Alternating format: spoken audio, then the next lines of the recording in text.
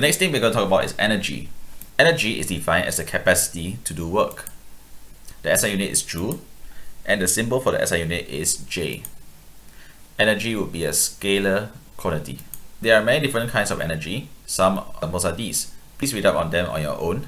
However, we will only focus on a few of them because these are the ones that are mainly used in calculations. These are kinetic energy and gravitational potential energy.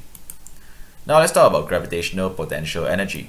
When something is lifted vertically, work is done against its weight. For example, when this mass, if it's lifted a certain height, there will be energy stored up as gravitational potential energy, or in the short form, GPE. If the object that is lifted up has more mass, it would have more GPE. Also, if an object has more height, you would have more GPE.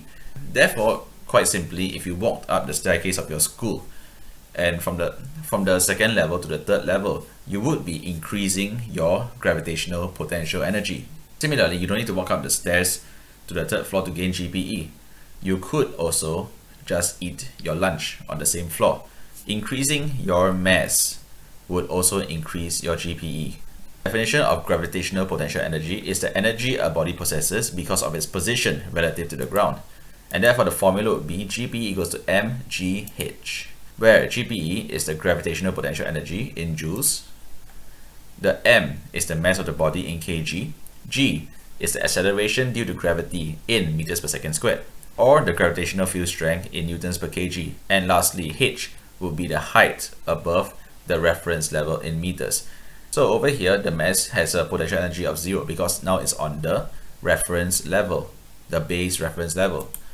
But if you raise it up like this to a certain height, you will get the gravitational potential energy of mass times gravity times height. So this is a common trick question. Which of the following diagrams below show the ball gaining the most GPE? First, second, or third?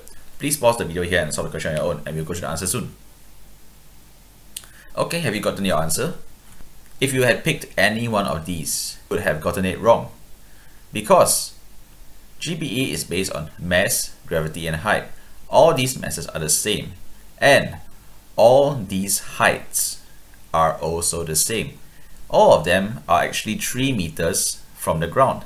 So this shows that no matter what pathway the ball goes to get to whatever height it gets to, as long as it's on the same height and it maintains the same mass, of course, the ball will actually gain the same amount of GPE in every situation. So in summary, GPE is the gravitational potential energy of an object, which will be equals to mgh. More mass, you get more GPE. More height, you will also get more GPE.